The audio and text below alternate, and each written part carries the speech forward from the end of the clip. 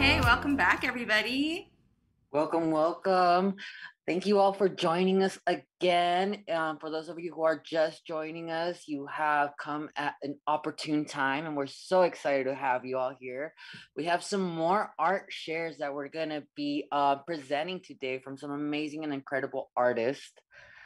We have Ore Olua Badaki, who will be presenting Seed and Sound. And after that, we will be having Iche present Chewy Home. Yeah, amazing. Thank you so much, Iyo. Oh my gosh. Hi, everybody. Debórah here. And I'm in conversation with Iyo Ornelas. Thank you so much. After we have our 2 art shares, then we're going to hit our final panel of the day, which is Indigenous Digital with Kanyon Sayers-Roods, EHA, and in conversation with our own Nicky Martinez. So stay tuned for that short hour-long session that will follow these 2 art shares. And of course, the microturgs that are at the end of each of the art shares. We're so excited, but there's more after that. We've got more art shares throughout the day until 2 o'clock. So stay with us, friends. Now let's get into some art shares.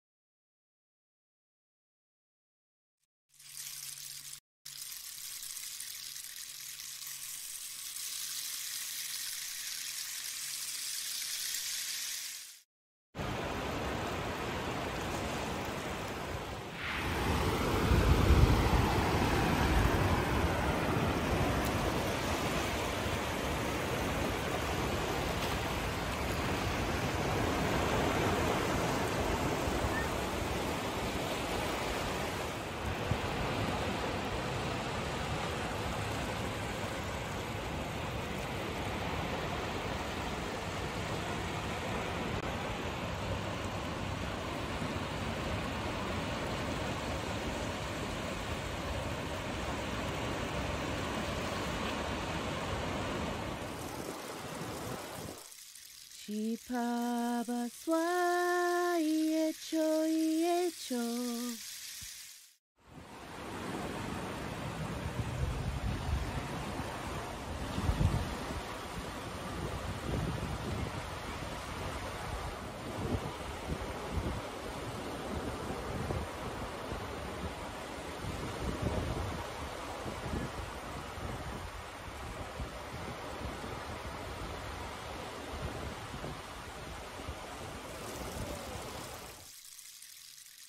Chipaba swai echo.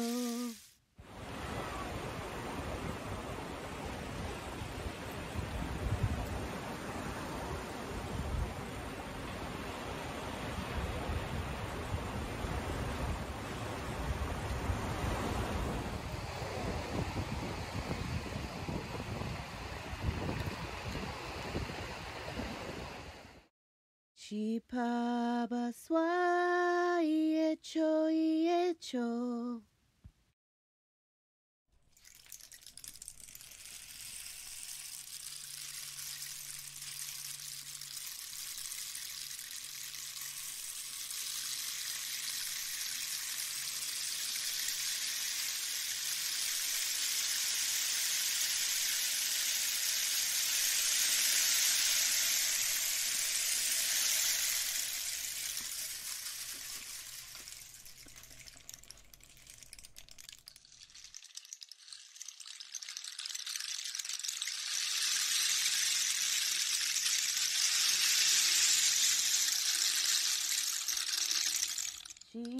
Chiwayasa Shokia Umhukwa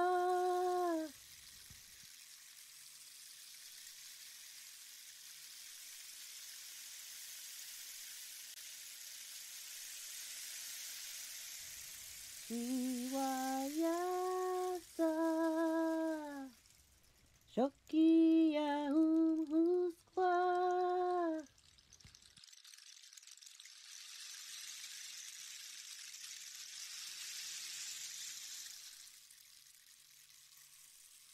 Chiwayasa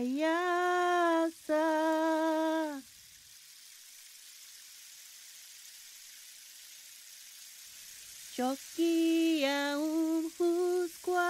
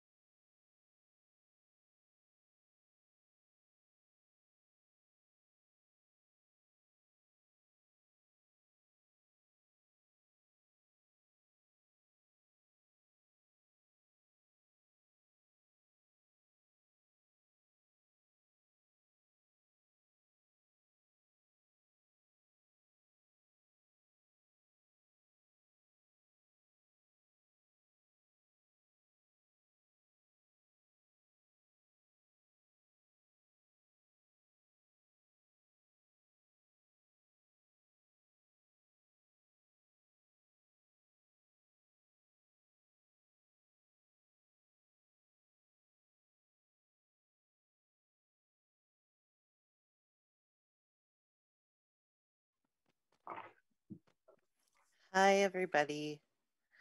This is amazing. Thank you so much for coming to our talk. This is going to be the Indigenous Digital Contemporary Native Storytelling. Hi, I'm Nicky Martinez. If you all were here early in the morning for the TAC conference, I was there. But now I'm going to be moderating this talk. And I just wanted to drop in the chat a resource so you could look up which native lands that you're zooming in from. And from intros, I'm going to introduce these amazing people that I'm going to be talking to with today. But I'm going to model the introductions. So hi, my name is Nicky Martinez. My pronouns go by they, them. I am zooming in from Muisca territory, also known as San Jose, and I am a local Bay Area artist. I do mainly writing and performing arts, but I'm also known to do some devising theater with foolsFURY. And now I want to have Kanyon introduce themselves, and then I'll go to HA. Mishmin Tuhis, Conrakat Kanyon, Coyote Woman, Sayers-Roods. I identify as Mutsun Ohlone and Chumash and Euromut ancestry, and I currently am phoning in from Tamian Ohlone territory. Active communities here are Tamian Nation and the Muisca Band, aka Santa Clara County. And so I am honored to be here, and I have so many things to say, and I'm going to keep it simple, and I'm honored to share perspective in this circle. Thank you. Hi, Shibu. I'm chié, and I go by Faye Fair pronouns. Currently, I'm in Ramaytush Ohlone land. And yeah, I'm really excited to share space with y'all. Thank you so much. And if everybody in the chat could please drop down in the chat where you're zooming in from so we all know which territories you're in. I think that's always fun and exciting to interact with during our chat. But let's get into this conversation. And since we're talking about the internet, I first want to start off with what does decolonizing the internet mean to you? And any of you could just jump in and answer.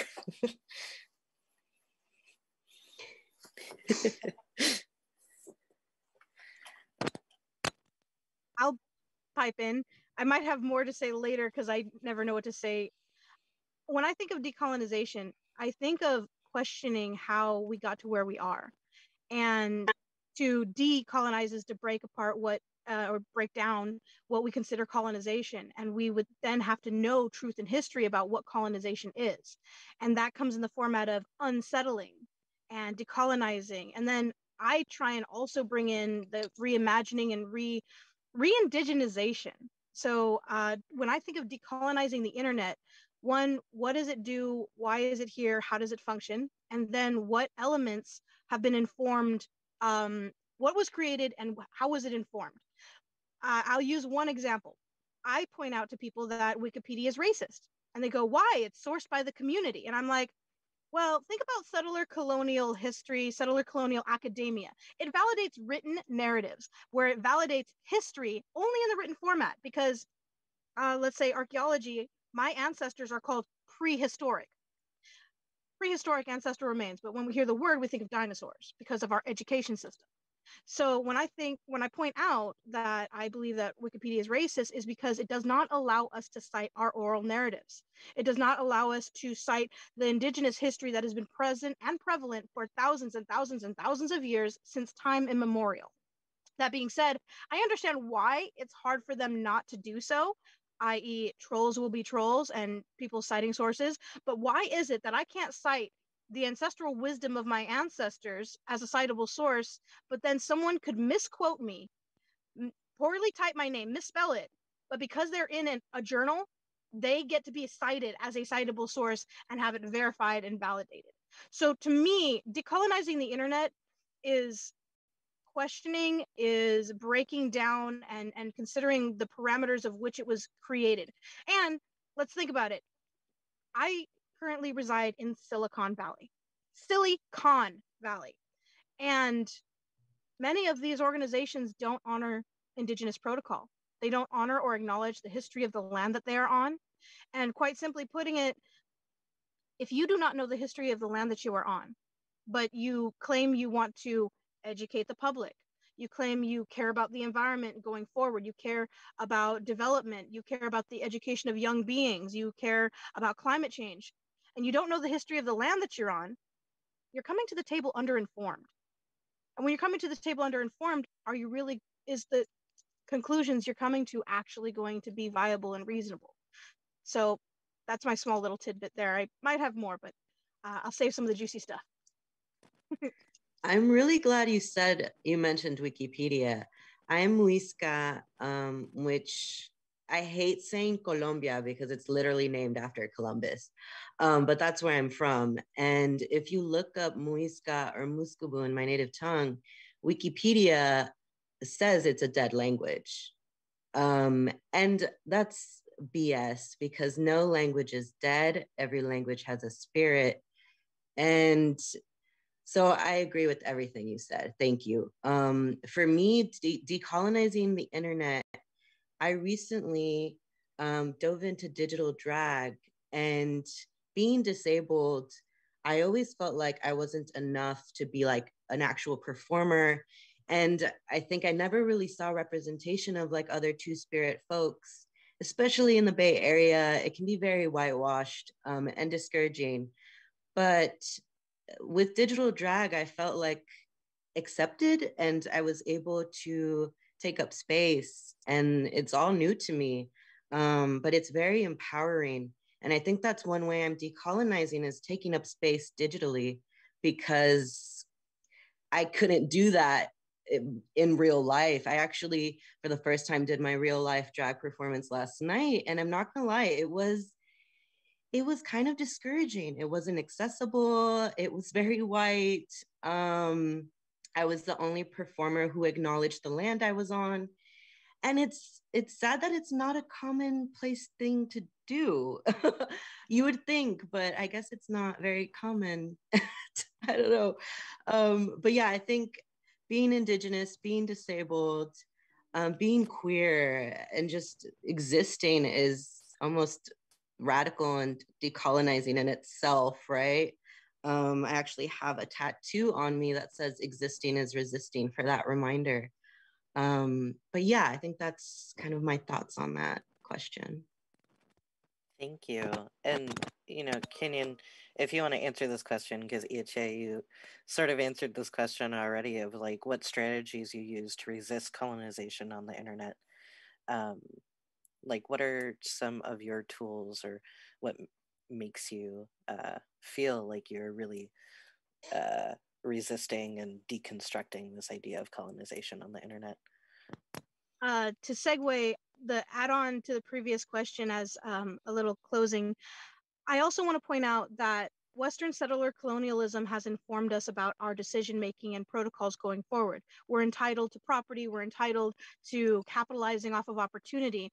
And so like the stereotypical, we have the oogle energy of monopolizing the internet, and we just say, hey, how do I change a tire? Hey, how do I do this? And it's great because I don't even want to say it because it might trigger my device to do the action. Hey, Google. And so if I say, how do I change a tire? That's great information, instant gratification. I need it now, give it to me. But how would you feel? Well, I can't even say how would you, well, our community here is a little more considerate of cultural competent approaches and cultural sensitive elements like, hi, Indigenous person, can you tell me your coming of age ceremony for your young women? Instant gratification, gimme. That's really demanding. And that's not part of our cultural protocols of just interfacing and interacting. So that kind of entitlement, I really want to indigenize the internet by putting a flow chart of you have to do some work to show up in community to get more access to further. So instead of just saying immediately, how do I do this? It's like, what do I do, or how do I navigate this? And then you get there, you interface with a flow chart where it says if this, then that, then you interface, and then you get a little, if you, I'll go with later on. I'll give you an analogy. Personally, what I do, well, I attempt to honor native land wherever I go. So land acknowledgements. I'm hyper tokenized for that reason as well, because I live in the Bay Area and I trace my ancestry to the Bay Area of Central Coastal California in contemporarily known Ohlone territory, given that that is a misnomer. My ancestors did not know that word. I have fun with opportunities of educating. This is hashtag roaming Ohlone, and he is an accurately depicted native figurine in regalia, because Indigenous peoples, we don't wear costumes. And wherever he goes, he takes selfies with people. He's met Waynona LaDuke. He's met Dallas Goldtooth in the 1491s, Tom Goldtooth of Indigenous Environmental Network, amazing beings, and also works with language because, as mentioned, languages aren't dead. There are many that might be dormant, but language and verbiage matters. Representation matters. So one, he's a little figurine from the Powhatan mold, but think about it. We have these little army guys. We can name a gunny, we can name a sniper, we can name a medic, we can name infantry, we can name their job titles in their little depictions, but what type of representation do Indigenous peoples have?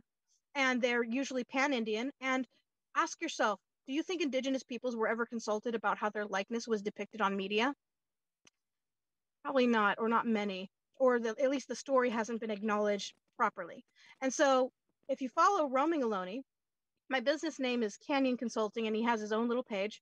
And he's on Instagram, on Facebook, on Twitter, and he acknowledges native land wherever he goes, attempting to learn about the native peoples, sometimes working with language, sometimes working with community, but just roams around and is really, really fun. And the goal is also to be international. So to learn about Indigenous peoples around the world. That's one method. As a queer two-spirit community member, I failed to mention my pronouns because I'm ambiguous.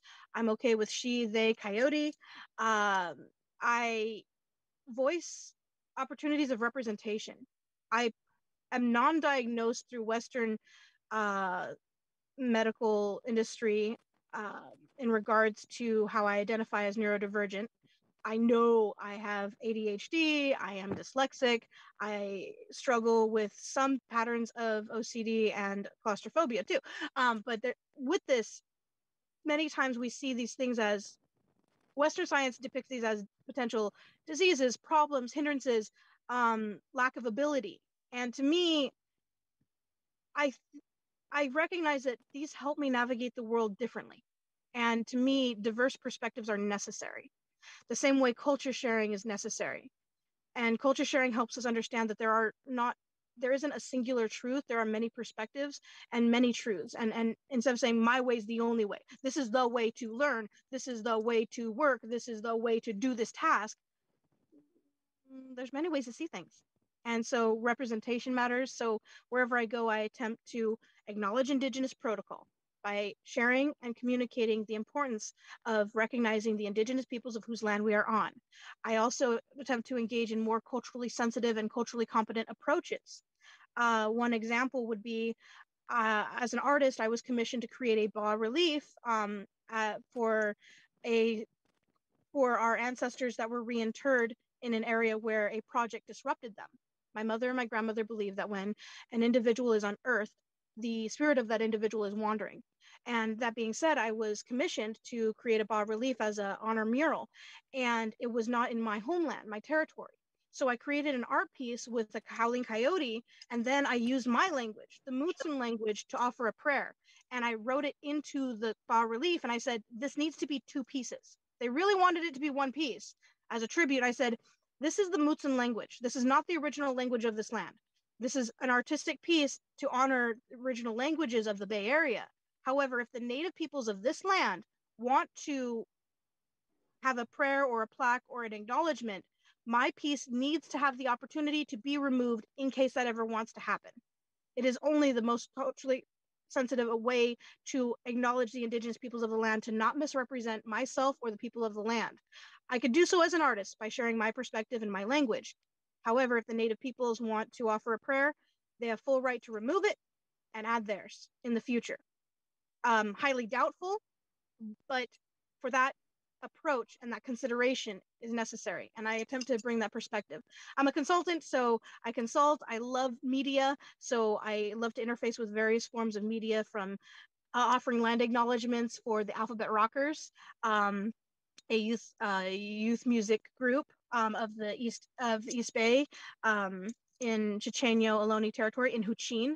And so that I offer my voice in this format of vocals and song.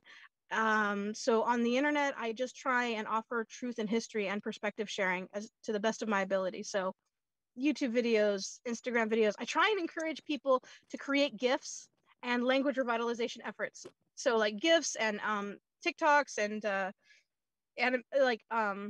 celebrate perspective sharing. So getting clips from Indigenous movies and Indigenous representation. So like pointing, or Skoden, or in it funny, stuff like that. So having fun for sharing media and perspective and representation, and yeah.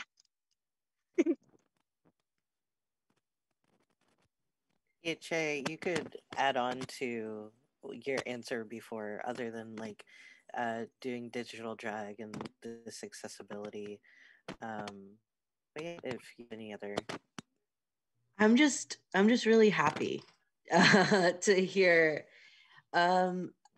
just to be in community right now. I think I was just still processing last night, but I guess one way I love film, and like Coyote said, representation is everything. And I think for a long time as a kid, I felt so discouraged that I couldn't be a director, or make art, or take up space, like I said, because I'm like, who can I relate to in this art world? But I finally decided to take up space. I feel like the pandemic kind of pushed me to confront my fears, which I'm grateful for. It was scary, but I'm glad. And I started doing short films, and I started to sing songs of my peoples, and I started to revitalize my culture and my language and translate the words to English so that I can educate folks. Whoever decides to see my videos, they can learn my language. And if they just say my name, it's keeping the language alive. And it's something that I've been teaching my nibblings, actually. And it's so sweet to hear them say my name, and, you know, you say waya to call their mother, and just to really keep it going, because it's so sad. I'm actually teaching my parents. They're still learning about decolonization. I feel like they had to conform out of survival, and there's a lot of shame with their indigeneity, and it's really unfortunate because it's such a beautiful and powerful thing. And I feel like now I have the privilege to really take that back and reclaim it. And they don't know Muskabun. I'm the one teaching them, and it's so backwards, but that's just proof of how much colonizers have taken from us. But despite that, we are still here, and that's what matters, and we are not going anywhere. And I think I'll leave it at that. thank you so much. I also wanted to ask just around that in regards of language and generational trauma, because I'm first generation Salvadorian, second generation Mexican, and there's always this conflict with the Latina community claiming indigeneity because we've been separated for so long, and this idea of like, okay, well, if I want to go back into my roots, like I understand that I'm Mexican and Salvadorian, but looking into the indigenous cultures, like I feel like I should be there, but at the same time I don't want to colonize my own people, you know what I mean? And I feel like a lot of people express that, especially in the Latin community. And I'm just wondering, just because you're from Colombia, how do you unpack that, and how enriching it was to sort of, you know, claim that indigeneity back? Yeah, I think it was processing all that generational trauma that my parents didn't get to process, that my older siblings didn't get to process. I think I kind of did it for them and with them, at least with one of my siblings. But yeah, it's complex because the two, my first language is Spanish, which is a colonizer language. Then I was forced to learn English, which is another colonizer language. And being trans, I went through name changes, and it was like a journey. So like initially, my first like name change was given by a friend, and it was Quinn, which is very Anglo, very, very Caucasian. And then I switched it to Mateo because my mom was like, oh, if you were born a boy, I would have called you Mateo. And it just felt right at the time. But I'm like, no, this also feels very colonizer-y. Mm-hmm. And then when I started to learn my language and starting to get access that I think it was a Virgo full moon. Chié just came to me. It was very much ancestors giving me, holding me and telling me like, it's okay to go back to your roots. Because like I said, now I have the privilege to do that. My parents didn't. My grandparents didn't. You know, it was all survival. And for a minute, I was almost angry with them. I'm like, why didn't you, you know, hold true to your roots? But it's more complicated. Like, I probably wouldn't have been here if, you know, they didn't adapt. Like, they crossed the border and had to learn English, had to figure it out, along with two of my siblings. So yeah, it's a lot of trauma that I'm still processing. And I know for a fact my parents are still processing, because another thing is like mental health isn't really talked about in my culture. It's not, you know, I feel like it's very seen in white cultures, but it's not a privilege that we had, or have, I should say. I'm starting to learn as an adult that like, yeah, I have CPTSD and I'm autistic, and you know, and I don't have the privilege to be diagnosed, but I know, like, I do my research and I'm like, okay, this is very relatable. This is my experience. But yeah, I didn't get to learn all these things as a kid. So now I'm just catching up along with being trans. I'm just like, and learning my language, right? And teaching it to it's just a lot, but I'm very grateful to be able to do that, you know, and I hope that my nibblings, you know, once like they meet new friends or have kids of their own, that they can pass that on. And yeah, I'm just excited to learn more about my peoples, because it's very limited resources at the moment. And I think another reason I make art is to kind of just reach out to anyone else who is Muisca, who's queer, because I know there's someone there. And actually one person did reach out to me on Facebook. They saw my name and they were like, oh my God, are you Muisca? And I was like, is this real? And I think that was another way of ancestors kind of affirming my connect. But yeah. That's so beautiful. Thank you so much for sharing that. I do want to uplift a question that was asked in the chat. This is for Iache. This is a question from Emily. I was curious about your parents and whether they taught you your language. Thanks for sharing the multi-direction education you're sharing. I understand that like you were teaching your parents, but did in any of your research or if any of your history of finding, did your parents help you? No, actually, it's really sad. They were very, like, they weren't very supportive. And I think it's out of that survival mentality. They're like, no, you need to be as, you know, white or as American, you know, as possible to be able to be successful, right? And I think I had to process that in my head, because at first I was angry that they weren't supportive. They're like, why don't you, you know, become more fluent with French or Italian? And I'm just like they have a lot of decolonizing to do on their own, and I'm trying to guide them, because, you know, they brought me into this world and they've supported me in the way that they thought was the best way to survive. And so yeah, at first they weren't very about it, but as they saw how adamant I was, and I'm sharing more things with them, and it was actually really interesting, because my mom was starting to kind of remember things from her childhood when I was like telling her certain stories or things that I learned. She was like, actually, yeah, I do remember this, or like I did do ritual with my grandma, or like certain things will pop up again, and I feel like it was all repressed, right? Because it was a sense of shame that she had. But now that I'm bringing it up again, I feel like maybe it's a safe space for her to also reconnect. So I'm hoping that soon she'll be able to remember some things that maybe has been bottled down, and will help me have better knowledge, you know, about my history and my ancestry. Yeah, that's so beautiful.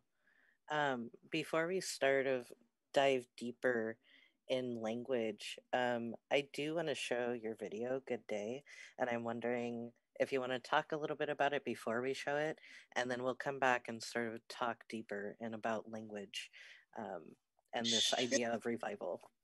Yeah, so this was the first video I did of a song in my people's language.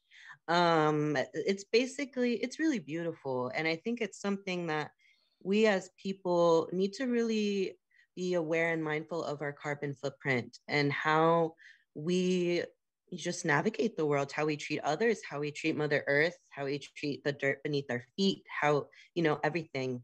And it's not a priority for people, and it's not a daily concern for people, and that scares me. So yeah, this song is basically just checking in with nature and with Mother Earth, and I think it's really beautiful and grounding. So I hope it brings the viewers joy. Beautiful. Thank you so much. And can we roll that video now?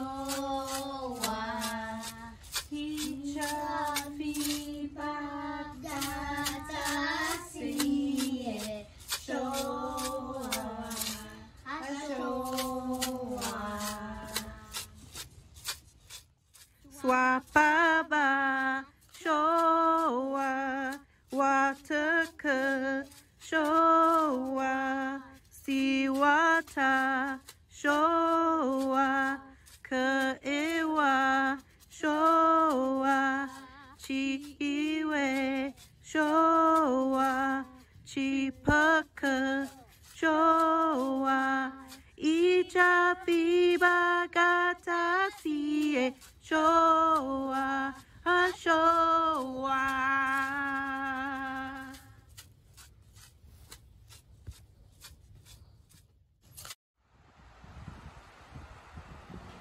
When we speak in Muisca, we are speaking in our natural language. My voice shivers from the internal trauma that the Europeans created. But their invasion didn't kill us, and now my children will speak it proudly and fearless. We are Muisca, and it's a good day.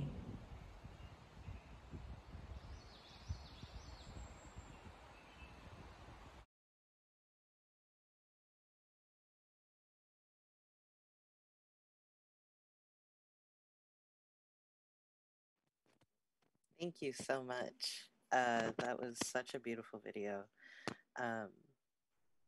And I just wanted to ask you about the community that you brought involved in your video, because I know there's a lot of children. Were those your nibblings? Yeah, those are my nibblings. And my sister, my older sister, she isn't shown, but she also sang with us. It was really sweet. And it's actually really cute because the kids just start singing the song randomly. And it just brings me so much joy because we'll be in the car and they'll just start singing it. And I'm just like, yay. Aw, that's so cute. Mm-hmm. And this is a question for both of you, Kanyon and Iyache. How does language revival disrupt ideas about community, visibility, and status? I can point out that through my journey of reconnecting to language and language revitalization, that I now realize why I think the way I do in reconnecting to my Indigenous language. Even though I still struggle and I'm relearning it, I say relearning because my DNA knows it, my memory, my essence knows it. And it disrupts the narrative because just like decolonization is breaking apart and getting an understanding of what colonization is and how we've been informed, language informs us. And many of us, like California, is the most linguistically dense territory this side of the Northern Hemisphere, in excess of 250 language dialects in California alone. That being said, when people are taught about Native Americans, they are so poorly informed that they have the nerve to argue with me and my family and my community and archaeologists and anthropologists and other historians that also are aligned in learning and honoring truth and history. And they have the nerve to say, well, you Indians had wars too, and you Indians did this and that. And it's like, or you don't look Native. Gotta love that one. Were you there? Were you there with my ancestors to see what we look like? Or are you informed by a colonial narrative that claims the high cheekbones, the almond eyes, the lack of hair? What territory? You don't know anything. You're poorly informed. And you have the nerve to be so arrogant and entitled to speak of something that you have limited knowledge of. So language matters because it's what informs us. And a little fun factoid. You recognize this symbol from media, live long and prosper. Did you know that Mark Okrand developed the Vulcan and Klingon language? Of which, yes, it is his own intellectual property rights. However, he got his PhD in my ancestral language. He learned from many indigenous languages, and he leaned to many. And yes, it's a fictional alien language that thousands of peoples tend to be compassionate about. But do they know about indigenous languages? It's ironic that people love to romanticize Native peoples by using images like these of, like, when people want to make murals about Native people, and we use images of pre-contact Native because it's so romantic to think about how pristine and wonderful the earth was and how in commune with nature Native peoples are, but they're hunter-gatherer. And then all of a sudden we disappear in the colonial narrative. And then here we pop back up, occupation of Alcatraz. Here we pop back up, Standing Rock protest. And here we pop back up where colonizers like to call us drunk natives on the reservations. They like to come to conclusions about these instances. Yet they forget, oh, code talkers? Oh yeah, we helped the war. We have community members that have been present and prevalent in history. And the timeline that we talk about, if I had a timeline and I talk about this, here we are. We have Homo sapiens sapien 200,000 years. 200,000 years. And all the way over here. So 200,000 years. And then we have 100,000 years and 50,000 years where there's proof that there are people in the Americas. And then there's like the 10,000 year marker where, oh, all you natives came across the Bering Strait theory. Look at, there's more studies that actually prove that that is being debunked. So calm down, quit leaning to it, quit dismissing indigenous peoples about things you don't know about. And then we talk about, in 1492, we all know who sailed the ocean blue. Who did he run into? What language did they speak? Who were their neighbors? What were the name of the sacred waters? The name of their sacred mountains? It's been 530 plus years. What do we know about them? Is it easily citable? And then we have 1600s, and then we have the 1800s here in California, gold rush, $5 a head, 50 cents a scalp, legal genocide to eradicate natives. And then we have 1978, 10 years older than me. Many of you audience members, if you were born before 1978, guess what? You were born before the Native American had the right to practice religion freely. But weren't we taught that America was founded on freedom of religion and persecution? For who? So language informs us. And as an indigenous person, I love seeing media with indigenous languages. I have to check my own colonial entitlement of wanting a translation. I have no right to it. No right at all. I can't sit here and be like, it'd be nice if you translated it for me. No. Be in community and hear the languages in their authentic presentation. You're not entitled to anything. If our relatives want to translate or help you, then be in community together. But you're just not entitled to it. Be present, be grounded. Share songs. Honor indigenous copyright. If you learn a song, recognize where it comes from. And whenever you choose to share it, if you are given the right to, because you're not, just because you hear a song doesn't mean you have the right to sing it. But if you are given the right to share a song that someone shares with you or teaches you, be sure to recognize that protocol, that copyright, and acknowledge the lineage of it. Because that is how we are in community together. Just because it's not written and it's not copywritten format, and acknowledge the colonial protocols.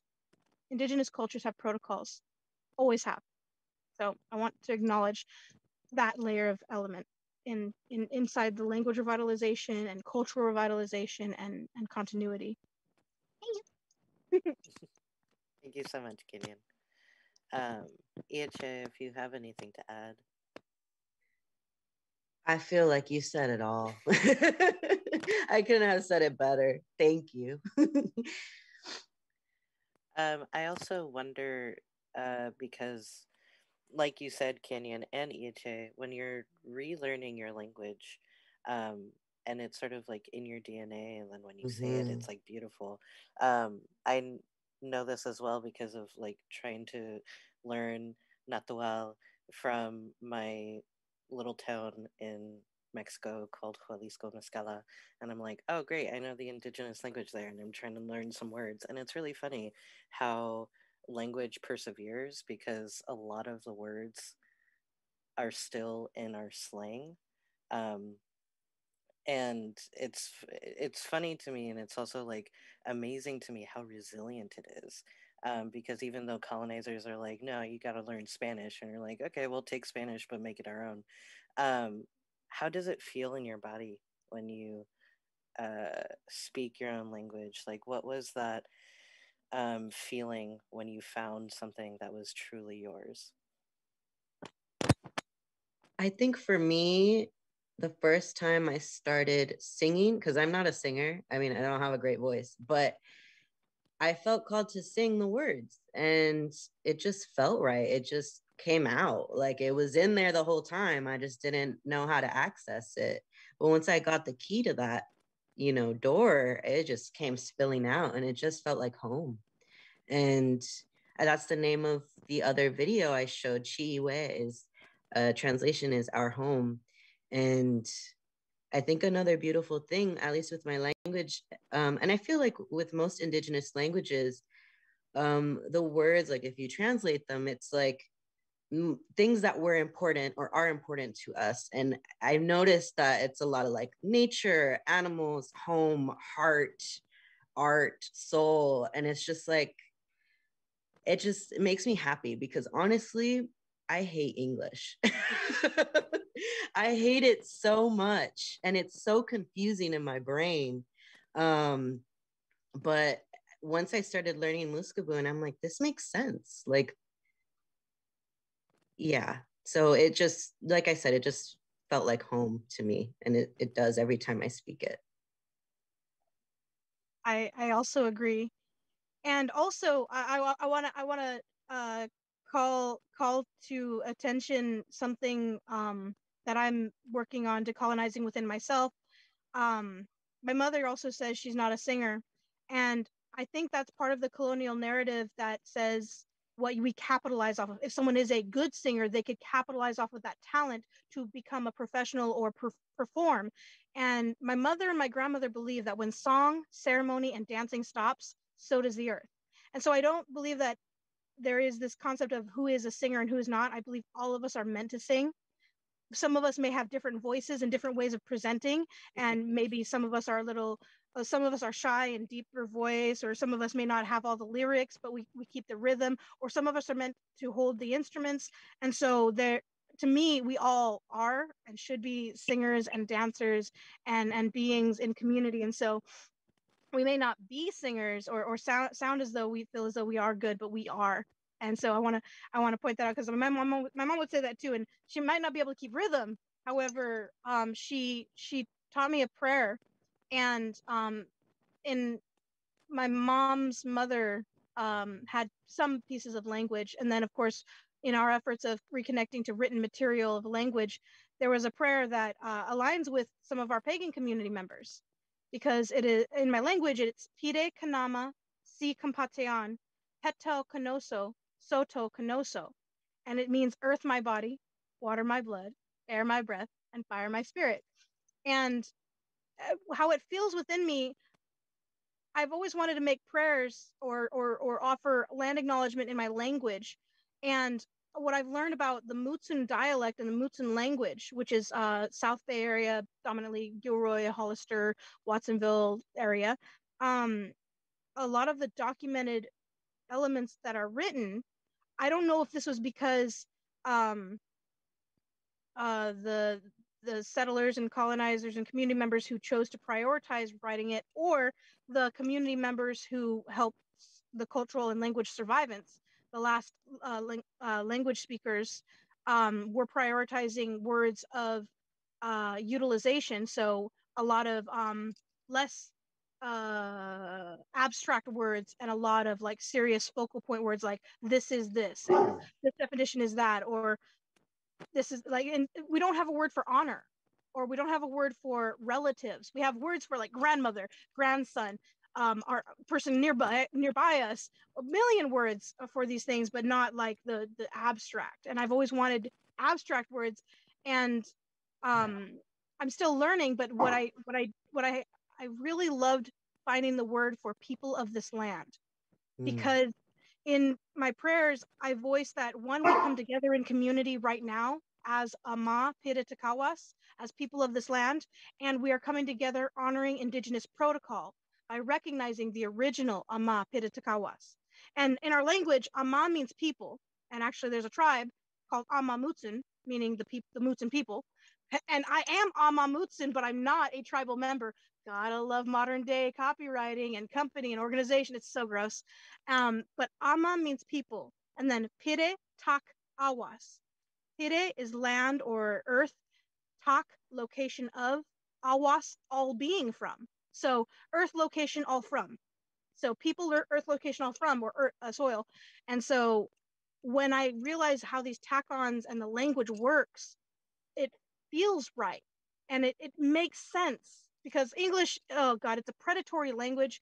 It takes from here and takes from there, and it's a settler language that is entitled, where it takes the convenient cherry picking parts, is not integral to the relationship from the wisdom and knowledge that it comes from, takes the convenient parts, I after E, except after C, silent this and silent that. And so when I think about it, I'm like, I realize why I gravitate to my language, and I also celebrate others, even though I was raised in a white supremacist, xenophobic environment. I said puppies, puppy. Sorry. It's all good. I love puppies. In a xenophobic environment where even my own informed concept of asking or being challenged by struggling of the shaping of words of other nations and other peoples, and how I, in the past, would give up. And now I'm like, I'm less insecure. I don't allow my fragility to steer the conversation. I try and speak with accountability and saying, please correct me. I'm open to learning. I apologize if I hinder or butcher your name. I will try. I will continue to try. Instead of me saying, oh, it's too hard, I'm going to get, you have a nickname. I'm entitled to a nickname because you're too hard. So, yeah. Yeah, pointing out that fragility thing is a real thing in white supremacist culture. So, thank you. Yeah. Thank you. Thank you. And along those lines, like, I know we have a question from Suzanne that says, I am directly related to large colonizers. How can I begin the journey of decolonizing that horrific family history, if any? And I know personally my fiance is white as well.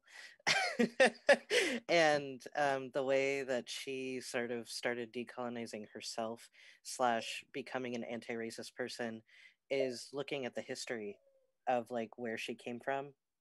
Like, even though she does have horrific colonizer history, there's also, she came from Ireland as well as Czechoslovakia, and being able to understand and reconnect with her paganism that way is something that, you know, has helped her. And it's sort of also like really nice to have somebody in common with, to be like, oh yeah, I'm like trying to figure out my indigeneity as well, and like have that relation. But I'm just wondering, for you both, is that a way to go? Is there another way to sort of like dig into that and reconstruct, especially for those who identify as white or don't identify as like being a part of culture, even though they do. I'm fighting at the bit. Sorry. One, I have a resource on my website, Kanyon Consulting, decolonizing and anti-racist something of the European diaspora, DARCED, DARCED. But I want to point out, as an Indigenous person in my homelands, I recognize my privilege. Being raised on the land of my ancestors, being raised in intertribal and traditional environments where Indigenous protocol has always been followed and acknowledged, where people seek permission to be on our lands before any decision is made, I recognize my privilege, that being said, in the 21st century. So accounting for my privilege, I want to point out that I've learned so much from allies and non-Indigenous relatives who are in solidarity with Indigenous peoples who are just starting their journey. They're not the hyper knowledgeable academics that have been studying for the past 40 years. I love those people too. I've learned so much from them. The greater portion of things that I've learned from is recognizing I don't when I travel, I don't have the lived experience of being uprooted or of many. I am of many nations, but I mean, not as grounded as I currently am in recognizing my ancestry, and that struggle of being far away from ancestral ties and homelands, and recognizing that when we honor our ancestors and our elders and our ancestors' ancestors, that all of us have Indigenous lineages from the land of our ancestors, meaning we all can honor our own indigeneity. And sometimes those roots of colonization and those colonial occurrences have deeply impacted our communities further back in time. These recent wounds for some Indigenous nations here in California is 250 years. And then 1492, 530 years. Of course, we have slavery 400 plus years ago. And so, but when we think about it, we have Irish and Scottish and English colonizers. We have Greece. We have all these nations of other peoples coming in, colonizing and taking over and claiming that they are superior, treating peoples as subordinate and less than human to validate atrocious crimes. And so in that, there is a wound where our umbilical cord has been ripped from the earth and from our earth-based spiritual practices. And that wound has scars and it's painful. And we haven't been given a chance to learn or look at that. And that's historical and intergenerational trauma. And so we all have these alignments. It's how we walk in the world. And so the way I put it is honor truth and history. If you can learn about your own ancestry, do so. And I do understand some of us run into roadblocks and they are hard. Okay, if you run into a roadblock about your own indigeneity, then what about the place that you live? Place-based knowledge. What about the native peoples of whose land you are benefiting off of? If you are learning about Indigenous protocol and you want to reconnect, ground yourself. I'm not a native who's going to say, go back to the country of your origin. Otherwise, I would be ripped to shreds because I'm a Euromud and Chumash, and dominantly I identify with my Mutsun Ohlone ancestry. I'd be ripped to shreds. I'm native passing. And so with that, honoring truth and history about how we've come to be here. And so, but I really do want to say I've learned so much, and I am honored to share space with allies and advocates of people who are in solidarity with Indigenous peoples, allies, advocates, accomplices, and the biggest one, co-conspirators. So I want to invite that we might be a byproduct of colonial nations and colonial narratives, but the same way we are the byproduct of our ancestors, but we aren't them. We can recognize our privileges and our opportunities, and we can go forward in a good way, accounting for those privileges and opportunities, accounting for what came to be to how it is, and go forward being a good ancestor in training. So, yeah. Thank you so much, Kanyon. Iyache, do you have any thing to add? I guess I want to reiterate, acknowledging your privileges, especially if you're a white person, like, be really mindful. Because at least with my experience, a lot of white folks they're very delusional on how many things, like the microaggressions that they're doing, like they really don't know, like they're no clue. So really maybe talk to other white folks, maybe don't, like, I'm not saying like you can't ask, you know, Indigenous people questions, but like if you can ask someone else who isn't more marginalized than you, and you know, you're not asking a free labor. Yeah, I would say acknowledge your privilege, uplift Indigenous people, you know, buy from us. Don't, like, that's another thing. So many people steal from us, our art, our practices. Like, buy, you know, art from an actual Indigenous person, not someone who like recreated something that they got inspired from. Like, it just blows my mind how it's just like a constant stealing, you know, of our culture. So yeah, please uplift, please do your research when you're, you know, buying art, when you're buying a book, when you're taking in mainstream media. Who are you supporting? Who are you supporting? Who are you giving platforms to? Like, if you have the privilege to give a platform to someone, who are you giving that privilege to? Is it another white person? Maybe change that. Maybe broaden your collective of who you interact with. Because a lot of white people don't have many POC or Indigenous friends. Like, we're out here. We're not scary. We're not mean. We are very kind, actually. So yeah, like, just, yeah, main thing, acknowledge your privilege, uplift us. I think those are the two I want to focus on. Thank you so much. We only have about 10 minutes for the session, so I just wanted to open the floor to see what other advice you would like to give anybody of like how non-natives can support / advocate you all, and or those who are like rediscovering their indigeneity. Like, how do you help them with that process? Be slow and intentional, because there's many times that we get really excited with new information. I myself, I love media and these things. I get really inspired and I really want to show it off and show these new skills or new opportunities. Be responsible and integral with the knowledge that you learn. The same way, so I'll use a protocol. I despise the word shaman. Why? It is one nation's word, one community's word. And thanks to Western settler colonialism of academia, it got cited in a book, and then other communities went to other nations to learn from their medicine carriers, their doctors, their holistic practitioners, their ceremonial leaders, their suckers, their blowers. There's words in every nation for these community members. It's not shaman. Our own community now uses this term because of colonization. Now, in that, be accountable with the knowledge that you're learning and sit with it.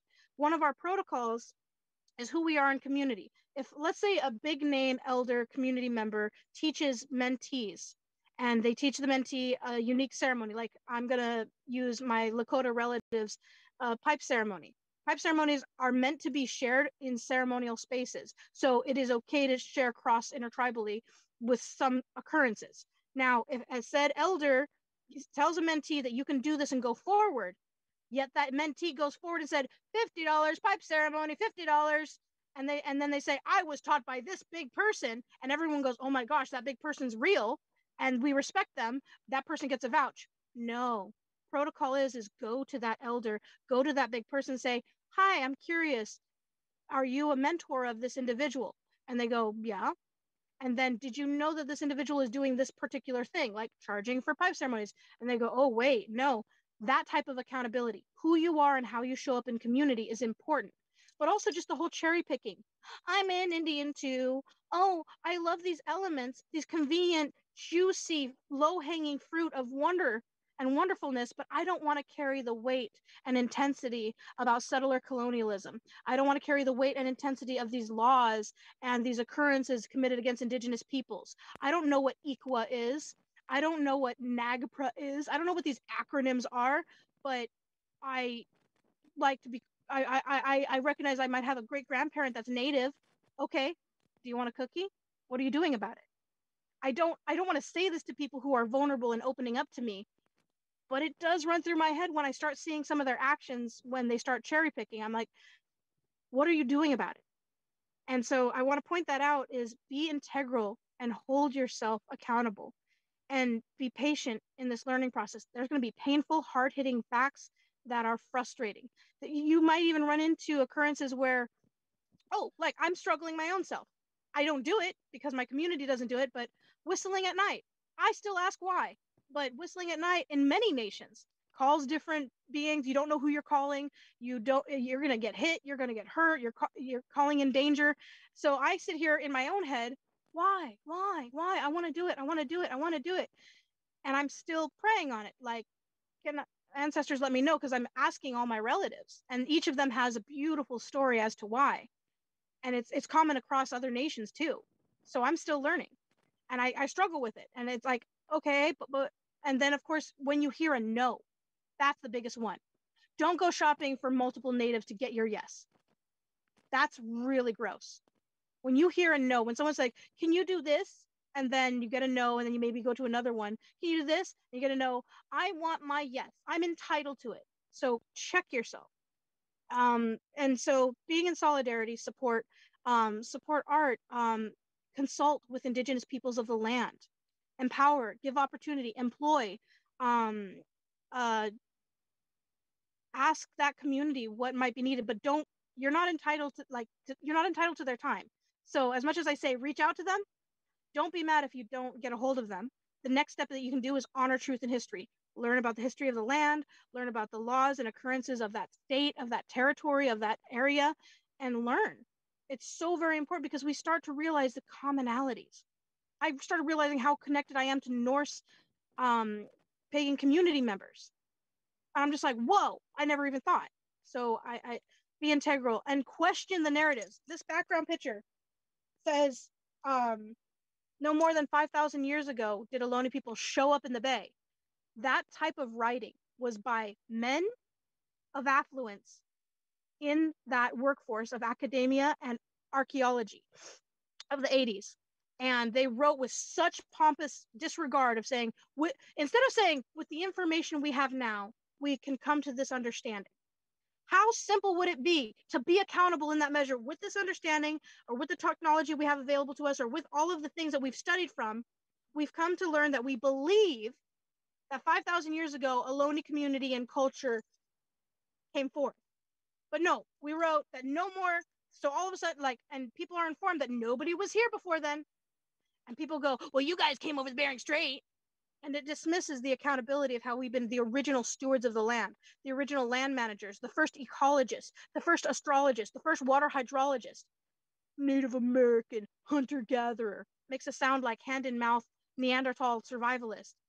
Yet we've been stewarding and maintaining the land since time immemorial, with our sacred obligation and responsibility of being the first stewards, accountable to all sacred living systems. Humans will always impact their environment. However, Indigenous pedagogies have informed us how to do so accountably, responsibly, and integrally. So question where you learn and keep learning. Thank you so much, Kanyon. EHA, do you have anything to add before we wrap up? Yeah, I think the main thing is be intentional. Be intentional. Yeah, take it slow. There's no rush. It's so much you need to learn, right? And it's about being grounded, being present, being mindful. And it's a lot of internal work, honestly, to really just take it all in, because it's a lot of trauma, along with a lot of beautiful things, but they kind of come hand in hand. But yeah, I really hope that everyone watching learned something today. Thank you so much again, both of you, for coming in and doing this session with me. It was lovely to talk to both of you and get to know you a little bit more. And I just want to let everybody know, thank you for coming and witnessing this and being able to learn and hopefully share what your learnings to other people. Up next, we have an art share by Tiff Lynn called Unapologetically Asian, and a few other art shares that are following after. Hope you stick around, and thank you so much for joining us.